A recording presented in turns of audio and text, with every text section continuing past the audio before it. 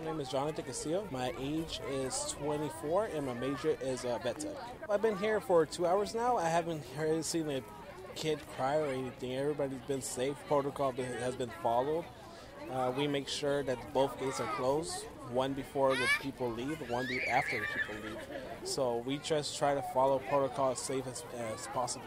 The community is able to come outside and not only, they're just used to the city life by now, and they don't experience a farm life, especially being here in Southern California.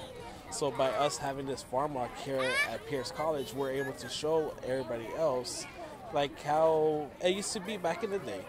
Farmwalk is I feel it's pretty successful. What I heard of the previous years, it has been a little bit more populated, but for my first year being here at Farmwalk and actually volunteering, I feel like it's been very successful with Farmwalk.